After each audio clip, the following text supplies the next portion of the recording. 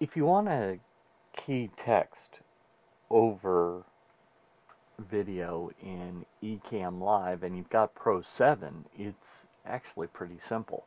So first thing you're going to want to do is go into Screens, then Configure Screens, and make sure you have either a syphon screen or an NDI screen.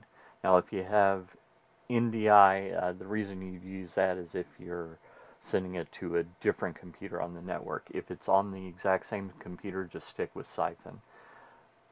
With NDI, also make sure, if you want transparency, that you select Enable here. So that's pretty much all there is to that. I've also gone ahead and I've formatted a screen with lower third.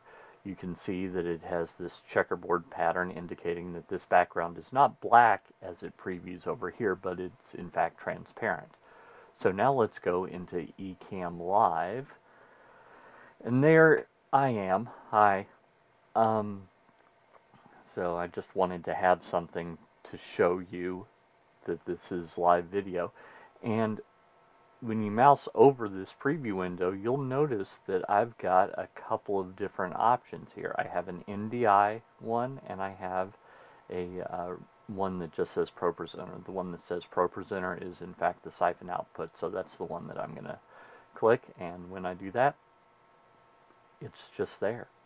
It's really straightforward. If I want to take it out, I just click it again, and it goes away. So that's how you use Ecamm Live with either syphon or NDI.